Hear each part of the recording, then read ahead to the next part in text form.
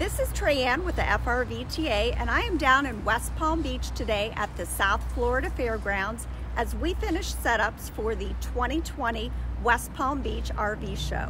Now, this is the largest RV show that's held every year in Southeast Florida, and if you're an RVer or thinking about RVing, this is definitely the place that you want to be. I am going to be walking around today taking video of the types of things that you can expect to see at the show and posting that up later on our social media channels. So stay tuned.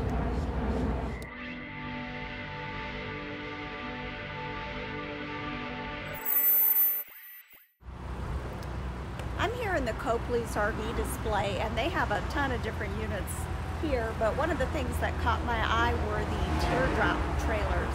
Not sure if you can see it there behind me, but these are super cool, super light, can be towed with practically anything. One of the questions I get asked a lot is, will there be used units at the show? There are used here. I don't have the full list of what's available, but I ran across these C's that I thought you might want to take a look at. I'm here in the Great Time RV display, and they have brought an ultralight toy hauler. I'm very excited to check this out tomorrow because I personally am always looking for a lightweight trailer that I can haul a bunch of toys with me. We have a nice tent camper here on display in Great Times KZ Roundup here. I see a sign down there that these were founded and hand-built by the Amish. I'm over in the Palm Beach RV display where they are frantically setting up all of the fifth wheels and travel trailers. They brought so many, I don't know if they have any left on their lot. And here by popular demand, we have the Airstream travel trailer display and some really impressive Airstream B units. I'm here in the Grzeni's RV World display, and they brought quite a few Regency B Pluses to show.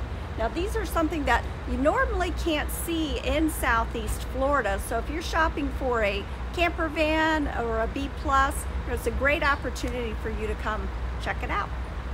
Here in the North Trail display, they have a ton of really nice Class A's, and then hidden in the back is this beast.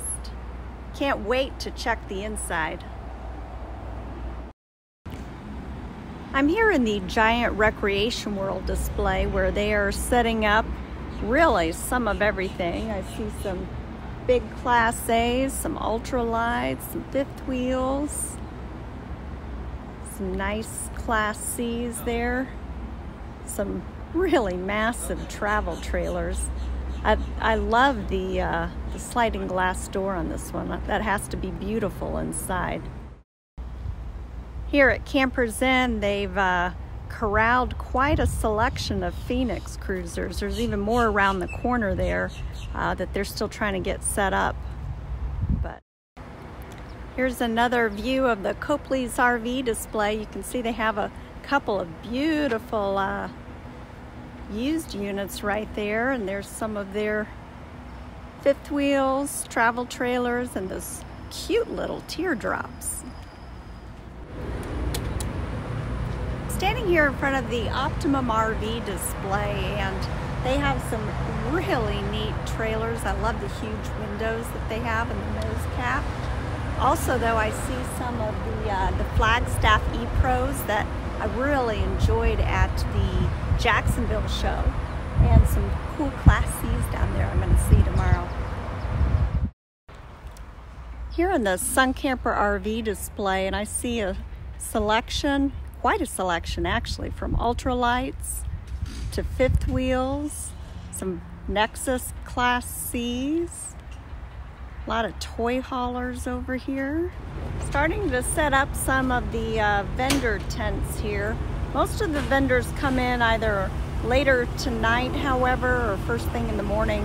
This is going to be a huge a parts display from one of the local dealers. I can't remember which one, but they're going to have a huge tent full of RV parts and accessories. Plus we'll have vendors of all different types along the row here. I've been walking around all morning looking at all the different RVs out here, and I tell you what, I wish we were open because I would be getting me some of this. Looks amazing. Can't wait till tomorrow for some fresh lemonade and some sugar pretzels. Yummy. There are so many travel trailers and fifth wheels here. I don't know how they're going to get them all in place before the gates open tomorrow morning. The guys are working hard. I'm not sure if you can see them behind me, but we should be ready.